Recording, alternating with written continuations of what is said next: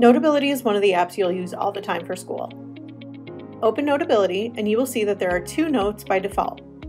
Getting Started will walk you through what Notability interface looks like. Tools will explain how the tools work in Notability. These are great documents to look at if you need a little extra practice.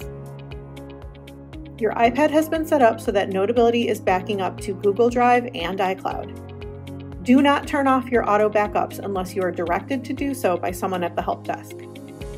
If you want to look at other settings in Notability, tap the gear icon in the upper left corner, and you'll see that you have a number of settings here. This includes themes, your document setup, typing in case you want to change your default font size, font and color, and handwriting. Tap Close to close these settings. To create a new note in Notability, find the New button in the upper right corner of Notability. This will create a new blank note. The bottom of the screen, when you first create a new note, will allow you to choose ruler paper, grid paper, dot paper, or to browse through the templates that are available. If you would like to rename your note, simply tap on the name and enter a new name for your note. Your Notability toolbar will float at the top of your app.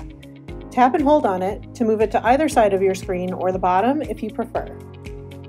Your tools are in this area, starting with your pen tool. Tap on your pen tool to bring up colors of your pen. You can change the thickness of your pen and the style of your pen here. Tapping on any color will allow you to swipe through the additional colors available or create a custom color. You can use your pen tool to write with your finger, a stylus, or your Apple Pencil if you have one. Your pen tool will also allow you to draw rough shapes like rectangles, and by not releasing the tip of your pencil or your finger until the end, it will create a perfect version of that shape, like rectangles or circles, which can then be resized. The pencil tool is similar to the pen tool, but just has a little different texture to the writing, so you can see when I write, it actually looks like a physical pencil.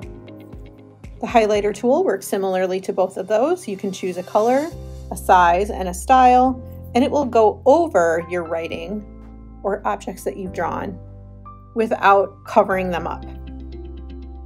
Your eraser tool, again, has a size and will allow you to either erase a whole chunk of something that you've created or just a partial.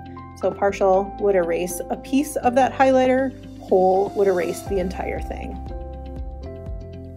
Your type tool in Notability will allow you to type text.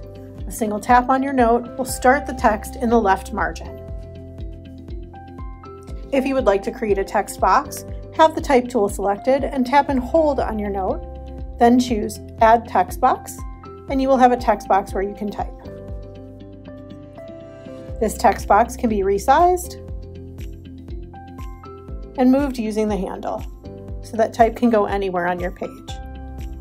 Notice when you have the text box selected, you have some additional tools to change the formatting of the text, duplicate it, cut it, or delete it. Note that you cannot use your eraser tool to erase your type. It will just look like it's erasing and then that disappears. If you would like to delete type, you need to select your text box and hit the delete button. Additional text formatting tools can be brought up by selecting text. You can change the style of the text, the font, the color, and more. This includes bullets, numbers, indentation, and that can be done by selecting whether on the left margin or inside of a text box. The selection tool allows you to either create a free-form selection or a rectangular selection to select objects on your screen. Freeform is good for handwriting or other drawn objects, so you can select it, move it, copy, and delete it. The box selection is good for handwriting. To select it, tap inside and convert, and you can convert your handwriting to text. You'll see a preview, and then you can convert your selected text. You may have to go back and fix some formatting, like capitalization, but it is a tool that you can use. Your media button will allow you to insert images from your Photos app, which is this first button, take a picture with your camera, insert stickers, GIFs, and more.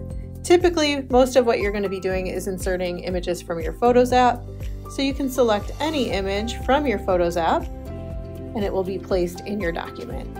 Hit cancel to make that window go away, and now you can select that, you can resize it, and you can move it around your screen. There are additional tools in Notability. More information about these is provided in the Tools note if you want to learn more. On the right-hand side of your screen, you have a couple of options. The 3 dots is going to be where you're going to do things like share your note to send it to an assignment and create links to it if you want. We'll go over more of this when we talk about submitting to a Schoology assignment. The Pages icon is going to allow you to navigate through documents that have multiple pages. You will see I have 2 pages in this document. The 3 dots button is going to allow me to add pages, delete pages, clear the page, copy a page, duplicate a page. The bookmark will allow me to bookmark a particular page so I can get to it quickly.